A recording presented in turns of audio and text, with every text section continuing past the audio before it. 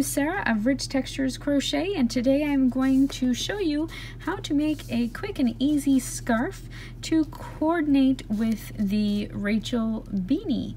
The Rachel beanie is another free crochet pattern that you can find on my blog and here on my YouTube channel for a beautiful colored textured hat featuring the seed stitch. So this scarf features the same stitch, which you can see here.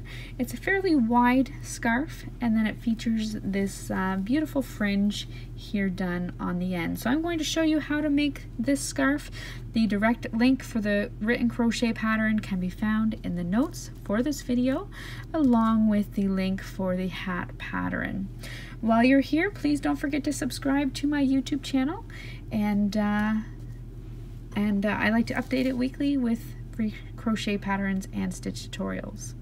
For this scarf, I have used the Lion Brand Landscapes yarn, which comes in a variety of colors. It's an acrylic yarn and it's a worsted weight, so you can substitute your yarn for any worsted weight yarn of your choosing. I used approximately 4 balls of the Landscapes yarn, which includes my tassel fringe here on the end of my scarf. Each ball is about 150 yards, so you're going to need 4 of those balls. You're also going to need a 6mm crochet hook, and again, copies of the written pattern, which can be found on my blog. So grab your hook and some yarn and let's get started. Okay, so for our scarf pattern today, it is worked in rows. So we are going to start by making our slip knot and then working a foundation chain of 31 chains.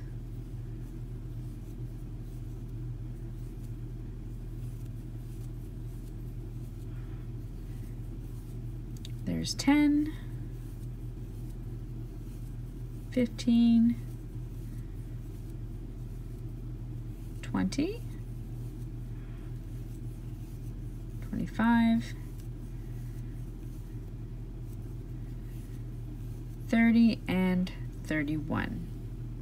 Then for your first row, you're going to start by counting in 2 chains from your hook, 1, 2, and into that second chain you're going to work a single crochet stitch.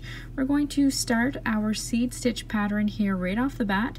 So you're going to work a single crochet in that first chain. In the next chain you're going to work a double crochet stitch. You're then going to repeat that all the way across. Single crochet in the next stitch, followed by a double crochet. Repeat that all the way across and you're going to have a total of 30 stitches. You're going to finish the row with a double crochet stitch.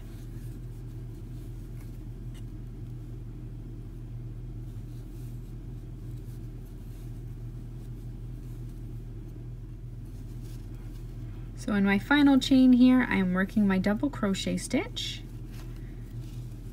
I'm then going to chain 1 and turn my work.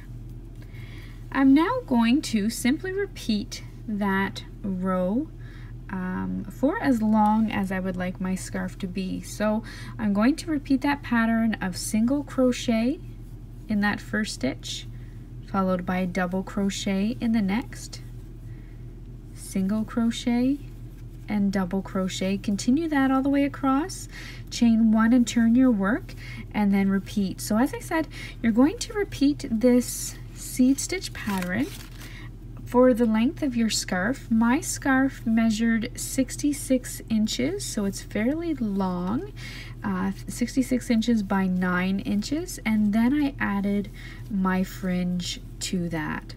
So continue your scarf for your length. Meet me back here and I'll just show you quickly how I made the fringe on my scarf.